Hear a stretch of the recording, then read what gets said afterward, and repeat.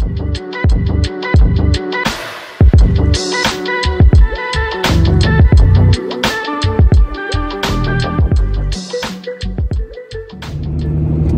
good, everybody?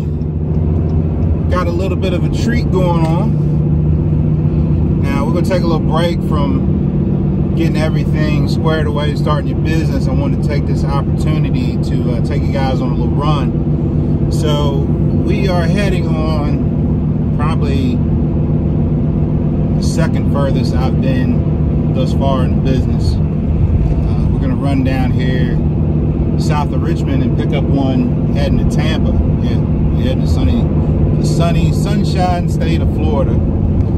Dropping in Tampa, then we're gonna come back up to Land O'Lakes and pick up one that's kind of a special run, which seems to sometimes be my niche.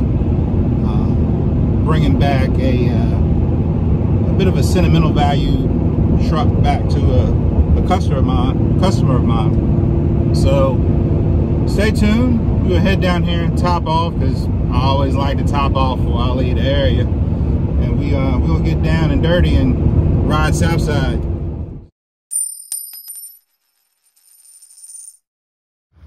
All right, so we all strapped in. I like to do 4 points, make sure they're tight. Some of y'all have probably noticed I don't do over the wheel. It's not because I don't like to, but it's because this particular trailer is not set up for that. So we utilize the axle on the rear. And then because of the age of this vehicle, it still has the toe slots. So I use my little baby J's on the front. Ratchet that to the front. Make sure everything's good and secure. Got a bit of a big girl on here today. All right, so we're all loaded. Ready to get out on the road here and start putting some miles behind us. So we're heading to Tampa, Florida, which unfortunately, due to ELD restrictions and law book, whatnot, we're not gonna make it there today. So the goal for today is to make it to Wildwood, Florida. If you have any type of trucker knowledge or know anything about the big rigs, there's a pretty large truck slash chrome shop there. So we're gonna set our path to make it there, and then go down for 10 hours, get some rest, then wake up tomorrow morning and we're gonna finish that trip off, drop in Tampa. So as you saw in the little segment that I included, I talked very briefly about how the truck wasn't equipped for over-the-wheel straps. Now, a lot of transport has gone to that, and what I mean when I say over-the-wheel strap is it's a strap that actually connects into the bed of the trailer and goes around the tire from the bottom that meets the deck of the trailer all the way around the top, back around to the other side. Unfortunately, my trailer doesn't have that option, which is fine. As you can see, as you saw in the video, I adapt and overcome. Fortunately enough for me, I got my start towing cars. So back when I was towing cars full-time for a towing company, we utilized the DOT slots that I talked about, where you saw the little baby J hooked into, and then the axle straps that I have around the rear to do the opposing force to the rear. There's nothing wrong with the way I did it. It actually works out very well. It's just because I'm not set up for over the wheel. That's what we got to do. So let's get some miles behind us and see what's ahead of us. What's good, everybody? Stop just outside of Florence, South Carolina. We're gonna do a load check. Make sure that the straps are still tight. Check and load, make sure nothing's shifted. Check your hubs, make sure they're not too hot. you should be able to put your hand on it and not burn yourself. Yeah, it's gonna be hot, but it shouldn't be so hot that you immediately got to pull your hand away. You should be able to put your hand on it and hold it for a little bit. Check these back straps, they're still holding up pretty good. Keep on coming around. Checking, making sure everything looks good. Check these hubs.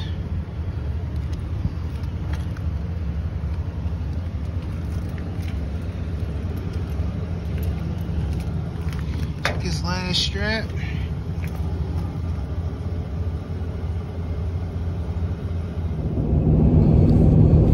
So actually, man, it's been kind of a dreary day. No sunshine. It's just been kind of overcast.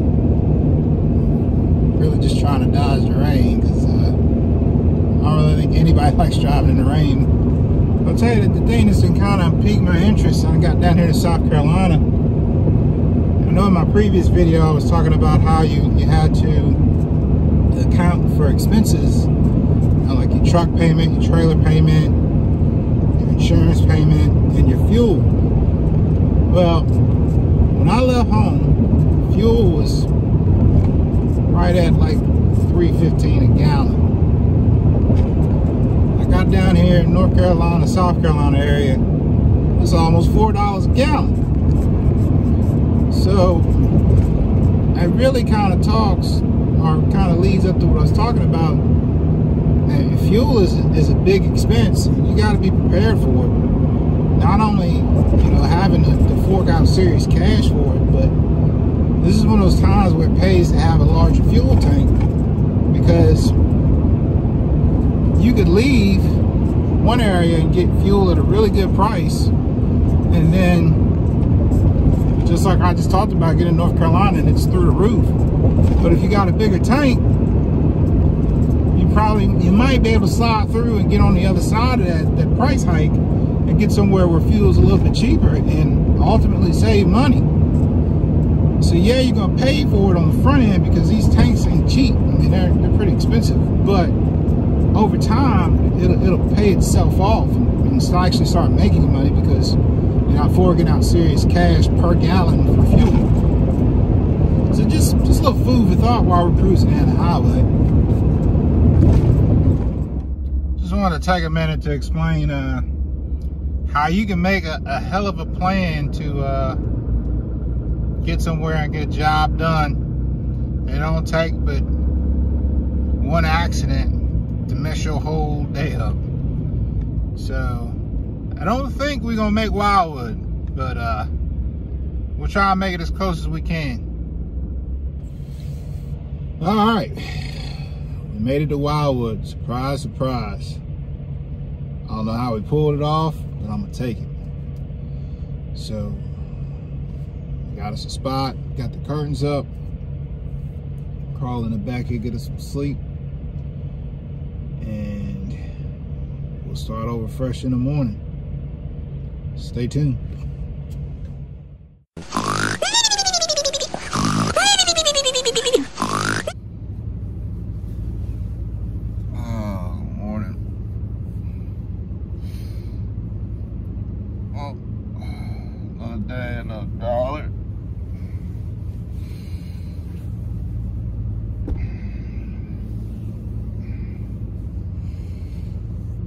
Rise and grind.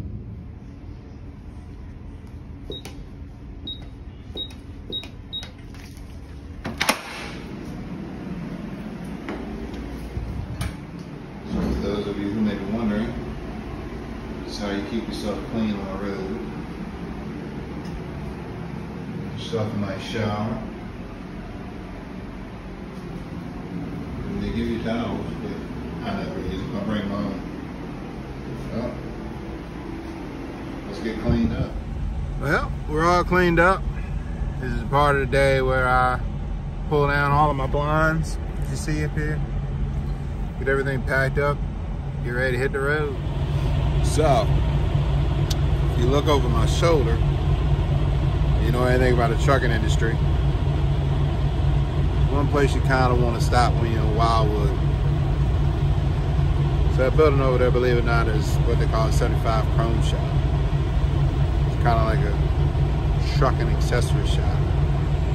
So let's go see what's in there. Let's take a little time off our trip and do a little exploring.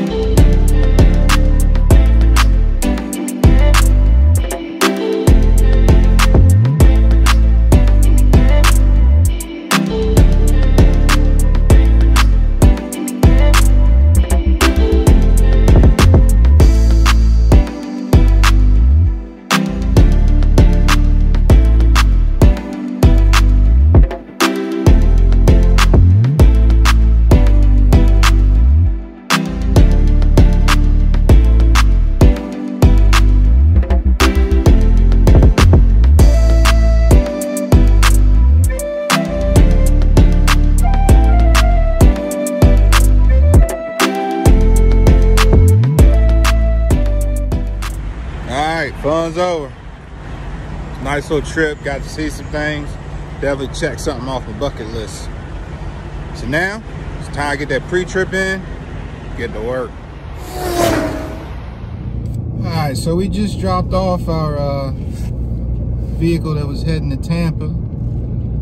Cruising through the streets of Tampa, heading to Land O'Lakes, Florida, to pick up our return truck. It's a 2000 Ford F-150.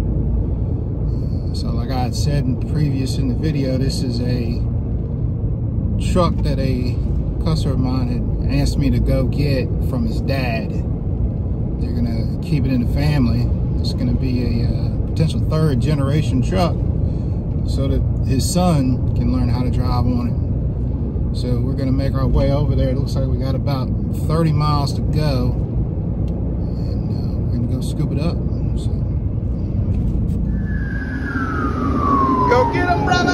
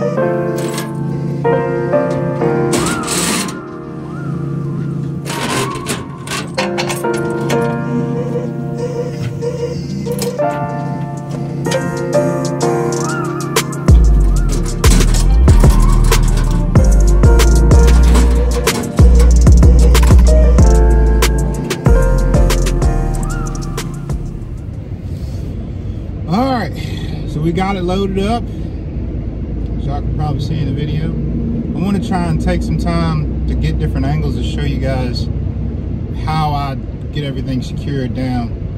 Like I said earlier in the video, my trailer doesn't have slots in the bed to do what they call over the wheel straps. So I kind of do a traditional old school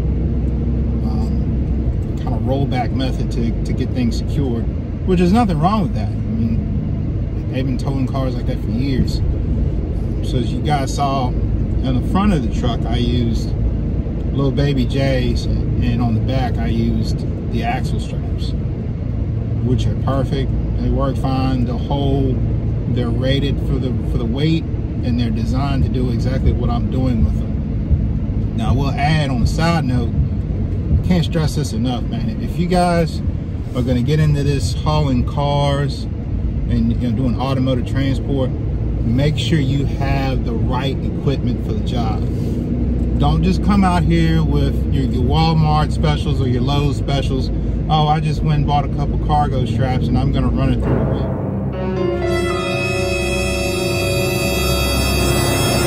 First of all, it's not gonna work. Two, even if it does work, you stand a good chance of damaging something, tearing up a rim, possibly shredding a strap, which unfortunately, I hate to say this, could potentially lead to you losing the car off the trailer. So I can't stress this enough. Get the right straps. Make sure you've got the right working load limit, or the WLL. It should say it right on the strap. So a good rule of thumb is you think 3,000 per strap. Okay, well, how much is that truck weigh? The truck probably weighs 5,000 pounds. So you go, all right, so 3,000, 3,000, and 6,000. Front two, that's 9,000, 12,000 pounds. Okay, is that overkill? Absolutely. But you want the overkill, because anywhere somebody decides that they have to make that right turn and they stand on their brakes and you got to lock up, you don't want what you're hauling to come through them straps and come into your back and potentially hurt you. Because let's face it, if this can come off the trailer and it's coming into your truck, the damage is already done. Now we're just trying to prevent you from getting injured. You want to be able to walk away from this. So, once again, get the right straps. If you guys want, leave in the comments that you want to see a video on the straps, man. I'll go over straps. Because there's nothing worse than showing up and not having the right strap, because it makes you look unprofessional. Now you're uncomfortable because you don't have the right stuff. And three, it's gonna show. Like I taught, man, we gotta have a higher level of professionalism in this industry. So that's all I got on this little sneak bit. We'll get on the highway and try and put some distance between us and Florida. No offense to people that are from Florida. My body is not conducive with the 90+ degree weather in October. So I'm heading back to Virginia. All right, y'all, stay tuned. You say just the left lane's blocked, the middle is not?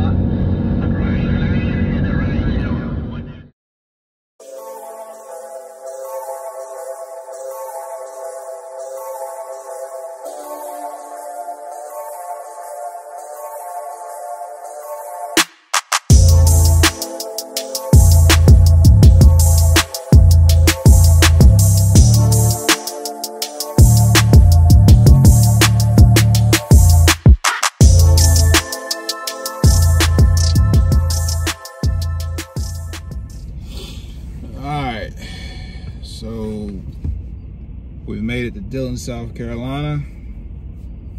Let's shut her down for the night. See you in the morning.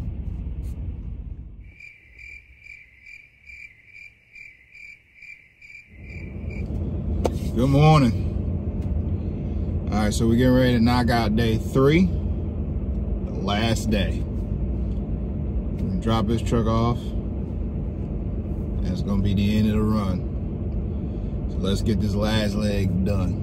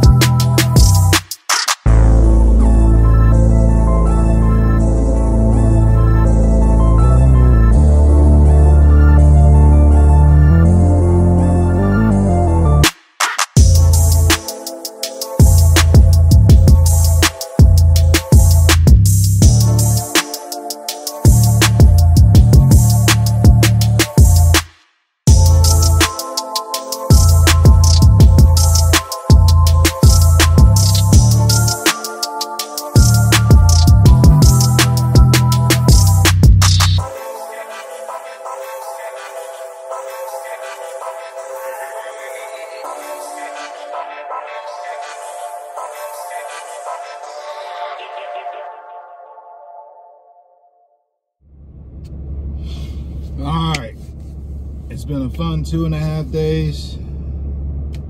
We got back home safe and sound. Appreciate y'all taking the time to watch this video. I know it was kind of long, but I mean, hey, it's 2.5 days worth of work in a short video. If you like, please let me know. Give me a thumbs up, like and subscribe, hit the ding ding. Y'all take care. God bless.